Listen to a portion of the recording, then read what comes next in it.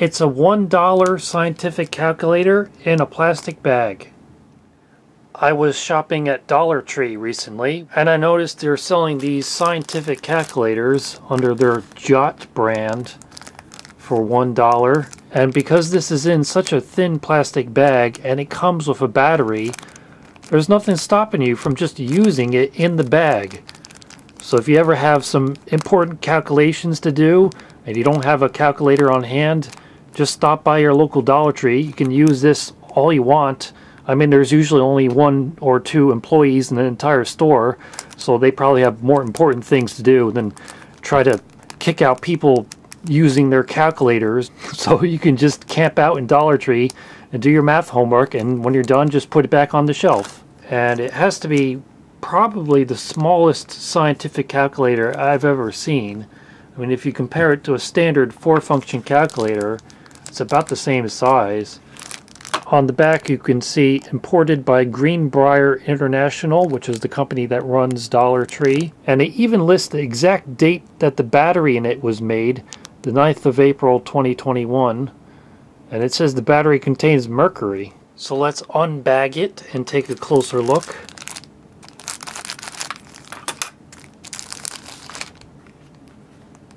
There it is, the $1 electronic scientific calculator. I mean, isn't it obvious it's electronic? Has there even been a mechanical scientific calculator ever made? I guess that's the actual company that makes it, Scenery Electronics Limited. And there are those tiny buttons with a lot of sub-functions. The main number and function buttons are a little bit bigger, but they're still pretty small. Turn it on, you get degrees, radians, or grads. I still don't know what a grad is. Never had a reason to use it. Typical functions like sine, cosine, tangent. Oh, you can do hex and octal and decimal, that's good. The first thing I typically do to test the accuracy of a calculator is to do the square root of 2 times the square root of 2. The answer should obviously just be 2. And we do get 2, but a lot of cheaper calculators you get like 1.999998 because it doesn't have enough precision to give you the real result. And a similar test is to do 1 divided by 9 times 9, which obviously should just be 1, and it is on this calculator. But if I do that on the good old Commodore, 1 divided by 9 times 9, I get 0.9999999. So the accuracy of this thing is better than the first generation Intel Pentium. Oh, I forgot to take a look at the owner's pamphlet, which it comes with. It says, "Thank you very much for purchasing our electronic calculator. To help ensure its longevity, do not touch the inside of the calculator." Okay, I guess you can take it apart just as long as you don't touch anything inside it. And avoid hard knocks. So this is not a calculator for a hard knock life. And unduly strong key pressing. So light touch only. You can't use it below freezing. Okay, I'll remember that. Don't take it on your ski trip. Or above 104 degrees Fahrenheit. So don't take it to Death Valley either.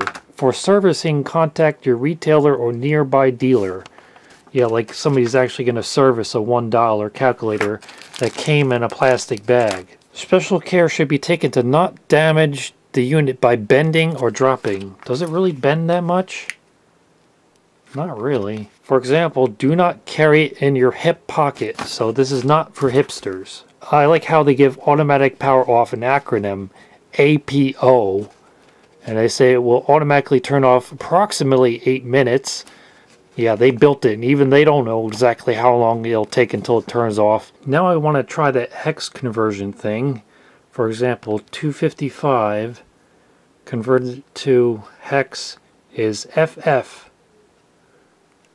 And switch back to decimal.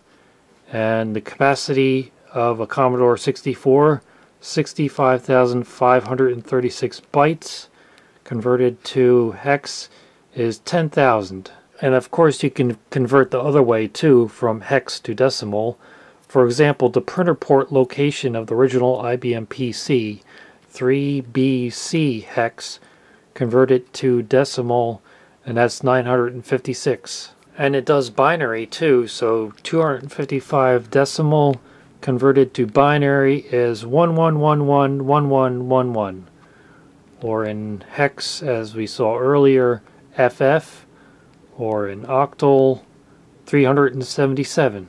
It does have a random number generator, which generates random numbers between 0 and 1, although it only has 3-digit precision, so it's really not that great. And everyone in the US knows the square root of 3, because 1732 was the year George Washington was born, and it's 1.732. And if you try to do an overflow, for example, by doing all 8s times 2, it goes into scientific notation, except it doesn't put an E there. And it can keep going all the way up to E99, but above that, you finally get an overflow error. And it does have a backspace, which is nice.